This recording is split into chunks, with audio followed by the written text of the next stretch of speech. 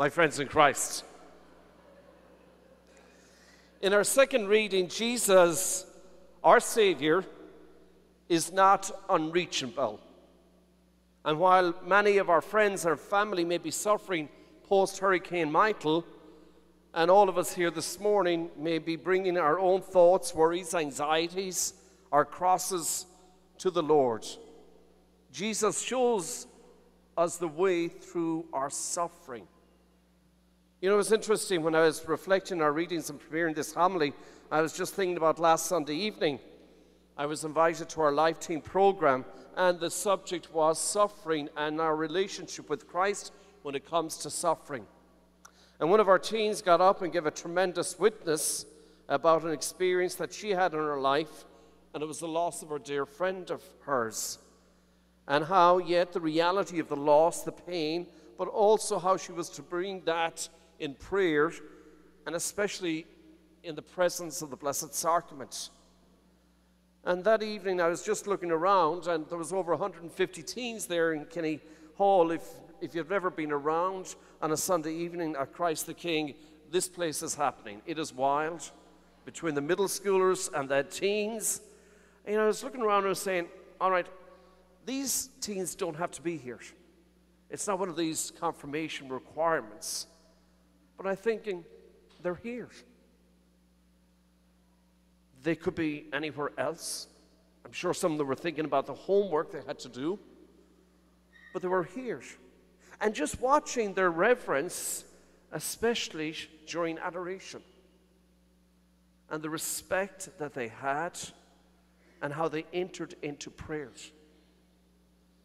And as I was preparing my homily, I was thinking, you know, that's what the Highland Centre is all about. It's about the future of our church and providing for that future.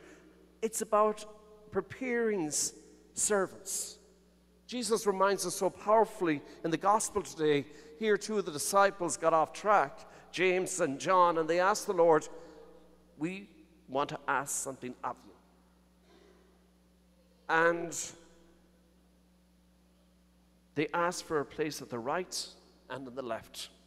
And Jesus reminded them, that is not for me to give. And then the other disciples kind of lost track, and they became indignant with the other two. And yet Jesus brings them back to the reality of who we are and what we're about. He reminds us that we're called not to serve, but to serve. Not to be served, but to serve. And what we're about from the beginning, the foundation of the church and the foundation of Christ the King parish, that's what we're about. Not about being served, but called to serve. And through the Highland Centre, we are able to offer more and extend that discipleship, training the next generation to serve God's people. And I think sometimes we too lose sight of that. So this morning I want to talk a little bit about the Highland Centre and where we are. At least you see the whole has concrete in it, which is a good thing. And in the next few weeks you'll see real construction happening. But on Friday I received a call from the Letty Pate Evans Foundation. And a few months ago they put a challenge grant to us for $500,000. Now, in order to receive that grant, we need to be at our goal of $30 million by December 1st. Now, that's just a little bit over a month ahead of us. Now, I know your generosity, I know your support, but I think it would be sinful of us and bad stewardship if we left that $500,000 on the table and didn't make an effort to get to our goal. So, where are we? Well, between gifts and pledges, we're at $29 million. And when you reflect on that, to share with you, that's from 28% of our parish families. So that's just about less than 1,600 families, but we've 6,500 families. And so, in one sense, that's wonderful. In another sense, it's really a little bit sinful. that we're not all doing our part in regard to the Highlands Centre.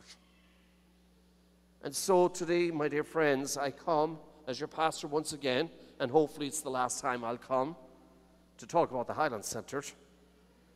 But I'm going to ask you seriously about your gift to the Highlands Centre. If you have not made a pledge, and it's over a 3-year period, I'd ask you seriously to sit with your family this evening and talk about that gift. You know, people will say to me, and they make all sorts of excuses, well, our kids are done, you know, with PSR and with school and things like that. We'll never use the Highlands Centre. Let me tell you, you will. Because the way we will reconfigure the whole order and the plan around the cathedral for use of space, you will use it. And you will bear the fruits of the Highlands Centre in years to come. Now, could you imagine if we had 50% participation? What that would mean?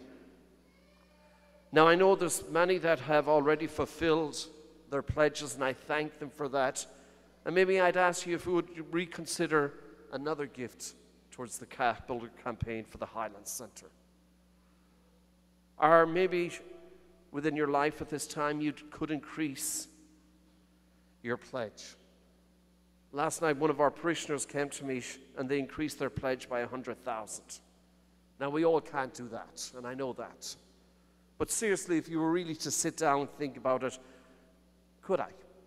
Could I make that a little bit more of a sacrifice and see the campaign go ahead? Now, you can be all praying about winning the lottery next week. I want to tell you it's not going to happen. And don't tell me, Monsignor, if I win, we're all okay. It's not going to happen. So, now it may, and if it does, I will be very happy. But we have to be realistic. And so, my dear friends, I'm asking that to really consider, all of us to consider, if we haven't given a pledge, to give a pledge. If we can increase our pledge, that would be fantastic. If you can give me $1 million, that would be fantastic as well.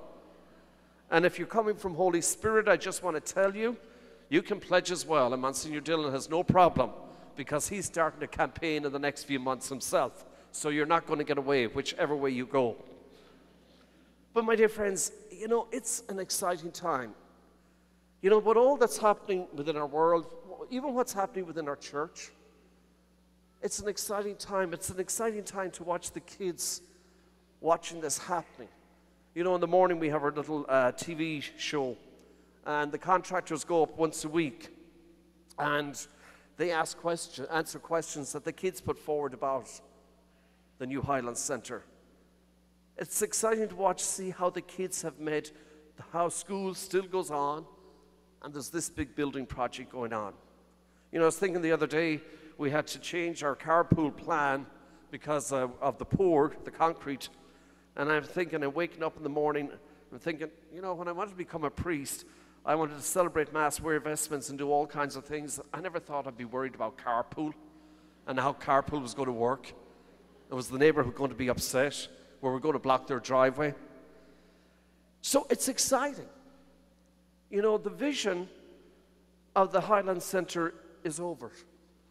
The reality is, it's been built. And it's going to be finished in a year. And in your pews today, you will have a good sense of what's it going to look like. And outside, you'll see a display of all the finishings of the Highlands Centre. And so we have worked hard in planning, making it a reality and putting it all together. This is a tremendous investment for everybody. And it is exciting. It's been 20 years in the happenings, and now it's happening. It's no longer a vision, it is a reality. So, as your pastor, I ask you to prayerfully consider, let's look to the future of Christ the King Cathedral with excitement, enthusiasm, but just remembering the mission of Christ, that we are called not to be served, but to serve. And we're called to prepare the future of our church to be real servant leaders. May the Lord give success to the work of our hands. Amen.